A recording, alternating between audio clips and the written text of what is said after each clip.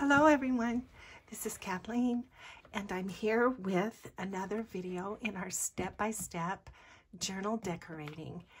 Yeah, I'm happy to show you today about how I use fibers, fabric, and lace in my junk journals. So because I love texture in a junk journal and I can achieve that easily through fibers and fabric and lace. So in my notebook, I just sat down and tried to write down all of the things that I often do, and some of the things that I typically do, and some of the things that I do every now and then. I like to use the tucked fabric edge drip and fabric ruffles. So I have done a video already on how to make the fabric ruffle.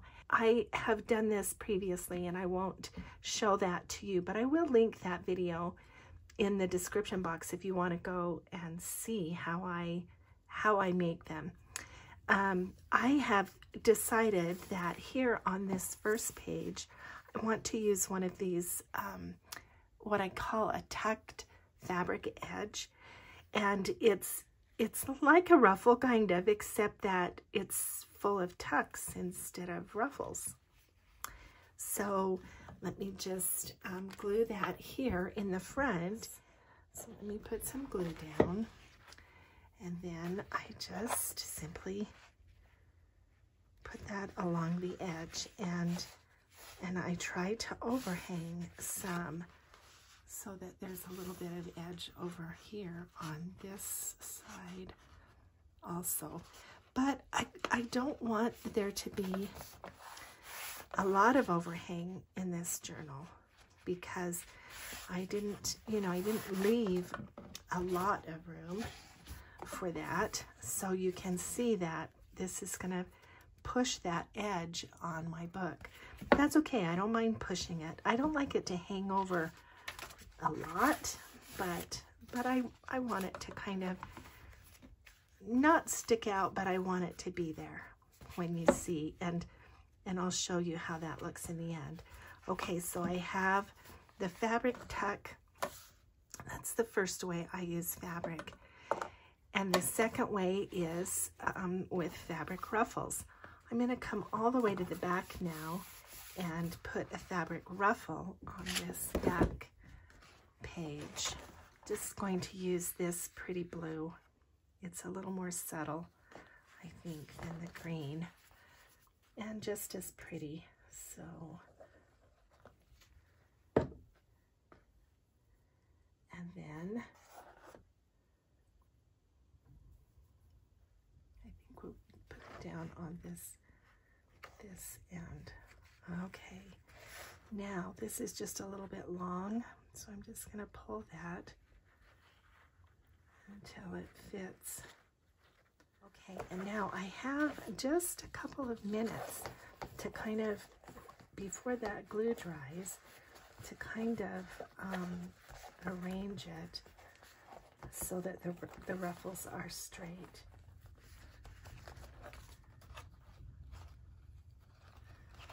Okay, that's probably just about right. Okay, so now what do I do to get the string out of there? I just cut the one end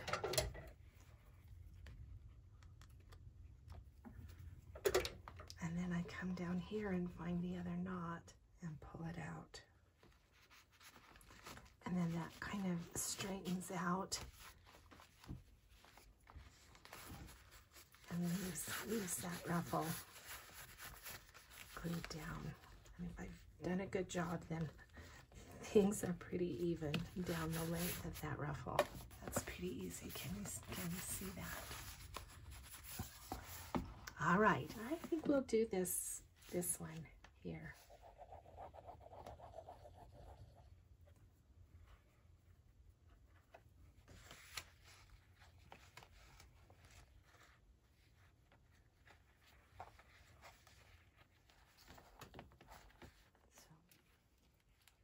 I can grab that knot and then and put my hand down and just pull that thread out. And then I can come back and kind of, yeah, make sure it's stuck. That's good. Yeah, I like that next to this butterfly. Yeah, I think that's good. And then I was going to do the lace on this one. That's the other thing that I like to do. Let's check off the fabric ruffles and the lace edge. I just take some of my pretty antique lace and glue it along the edge.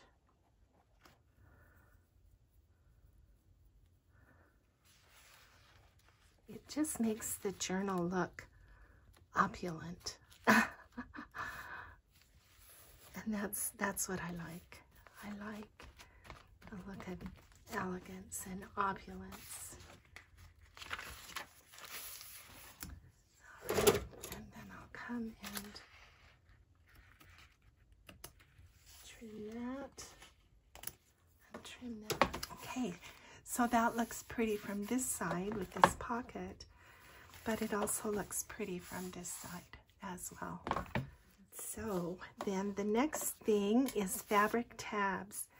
Yeah, we can use fabric for tabs as well as ruffles. And so for this journal, I have picked these 5, and I don't know if I will use that many. Maybe I will just use the 3, but I really liked this.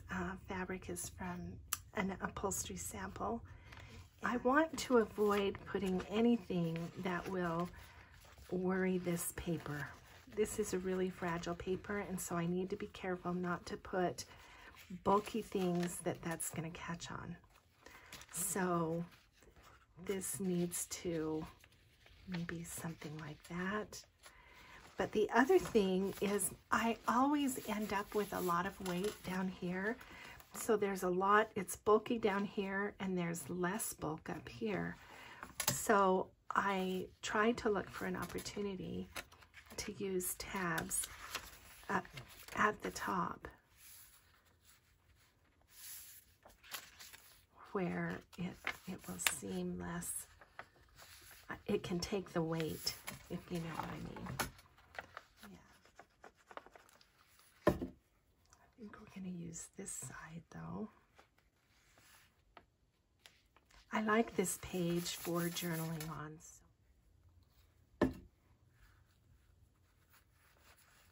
Okay, so that's another way we can use fabric in journals is with fabric tabs.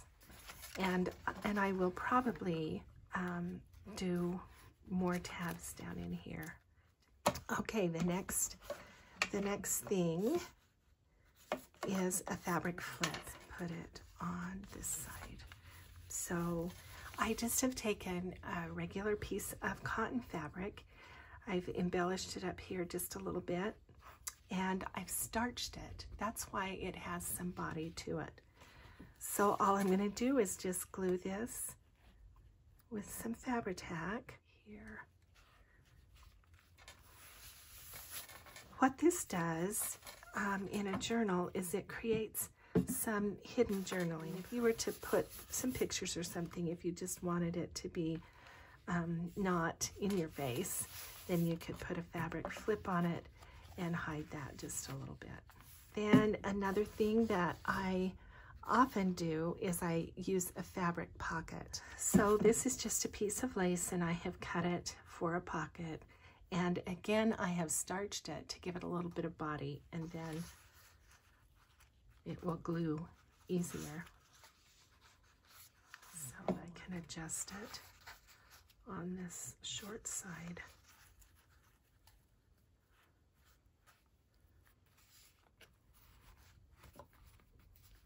Sometimes I want to stretch it just a little bit. I don't want to warp the paper or anything, but I do want the lace to lie flat. Okay, now another thing we can do with fabric is just put it on the back of some of these little embellishments. Anytime you introduce fabric, it's going to make a really nice texture. And I'll just leave that on there for a minute. And then another thing I like to do every now and then is emboss fabric, which you can do with just regular paper and fabric, and you glue the fabric to the paper and then send it through the embosser. And the fabric can be glued. This time I just have used glue stick. I have a permanent glue stick. And then I put this little label on there as well.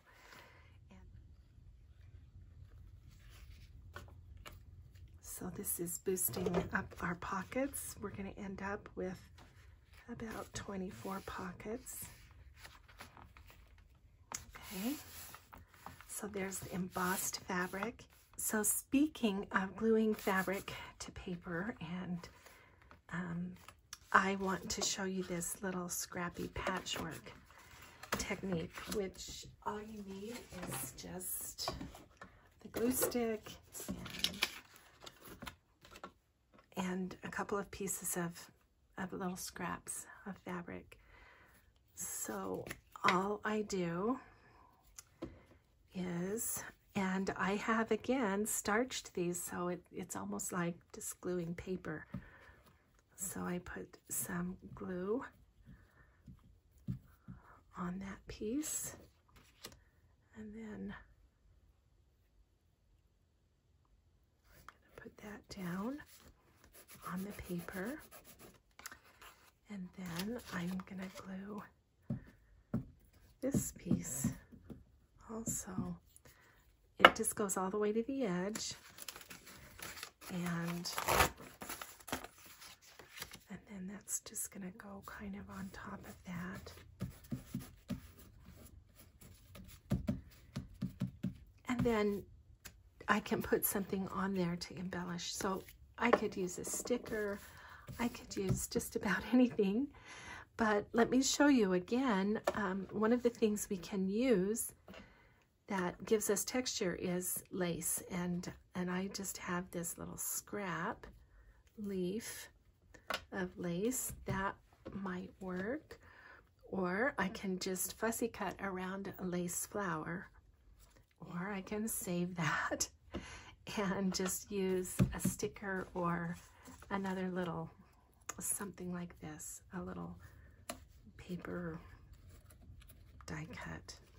Yeah, I think I'm gonna do flat. This is gonna be a tag, and so like an ephemera piece, and I don't want it to be too much bulk.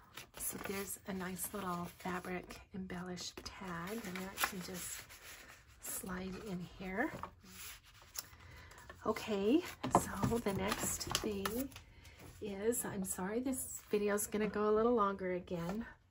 Stamped fabric patch embellishment, and that's what this is. So this is just a little fabric. Again, I've starched it to give it some body, and then I just have done this little embroidery around and done a stamp in the back. And I do know where this is going.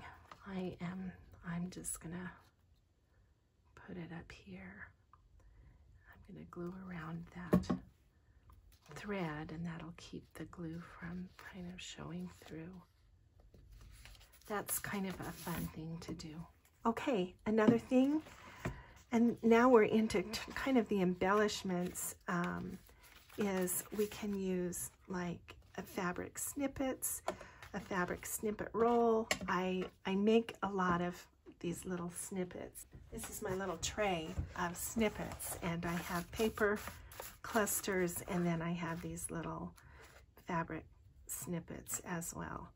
Just something as simple as just that little piece of lace, or I make these in the evening. Sometimes when I'm watching TV with my husband, I'll just make a bunch of these little things, and then I can use them.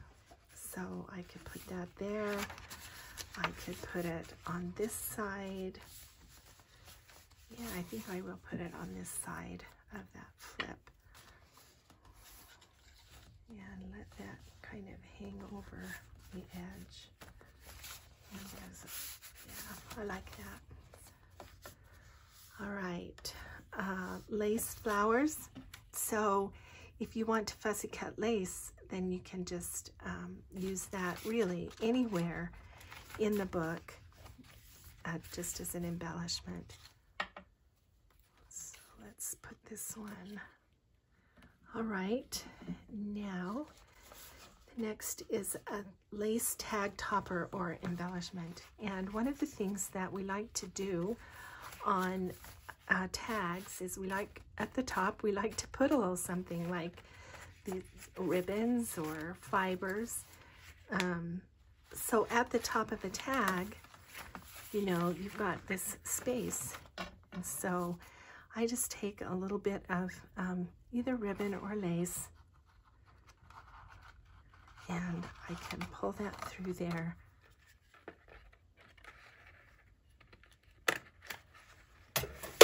And then that will also stick out. Yeah, I might trim those down just a little bit shorter, but I will do that in a moment.